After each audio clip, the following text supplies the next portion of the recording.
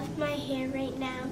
It's so beautiful, and we just did a wash and go.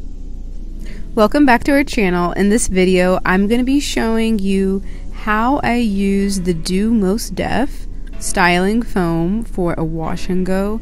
I've used this for my hair and I've liked it, and I wanted to see if it did well with Maya's hair.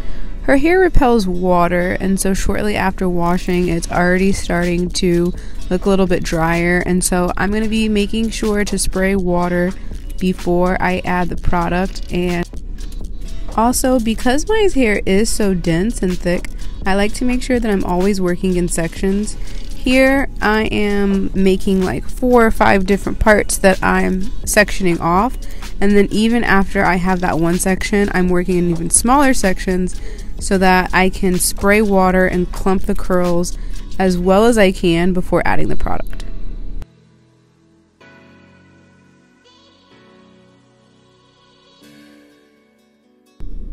So I have not done a wash and go on Maya's hair in at least 2 years. If you have kids, you know that they're always running around and, you know, like climbing around and rolling on the ground. And so I've been doing lots of twists and braids and styles that are easy to upkeep throughout the whole week. Since she has been in swimming class this summer and she gets her hair wet and I wash it more often, I decided I want to try wash and go because she's been requesting it, really. And her hair isn't absorbing as much of the water as I'd like, but I know from experience that you kind of have to train your hair for a wash and go, if that makes sense. The more that you do it each time, your hair will kind of absorb a little bit more and more of the water. And I'm decently happy with how this is looking so far.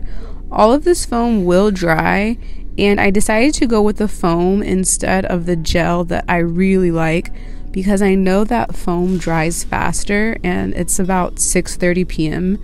almost 7 o'clock in this video, and so I want to make sure that her hair is 100% dry before going to bed. I've also learned from personal experience that how you apply the products really makes a big difference, not just the products that you're using, and so I'm making sure to really work the foam into her hair.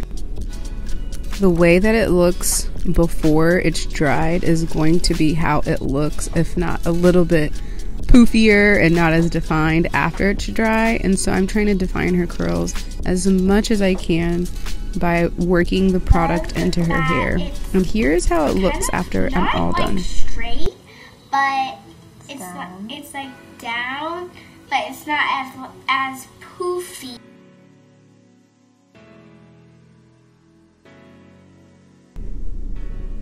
Now, I think this is one of the most important steps in doing a wash and go with kids' hair, especially. If you leave their hair to air dry, they're going to be moving around. They're definitely going to lose a decent amount of definition. And so diffusing it is so important. I pretty much used to always air dry my hair, and once I started diffusing it, I noticed my curls were so clumped and so defined that I would end up picking it out right after the next day, or even that same day, because I wanted a little bit more volume in my look. And so with Maya, because we're really trying to focus on definition, I'm going to make sure that her hair is 100% dry before she heads to bed tonight. I love my hair. Can I see the back? So overall, I'm pretty happy with how her wash and go turned out, especially considering we did all of this in less than 45 minutes or so, including all of the drying. But I do think I prefer the gel, but she loves it and so I love it. Thank you so much for watching. We will be back with another video next week.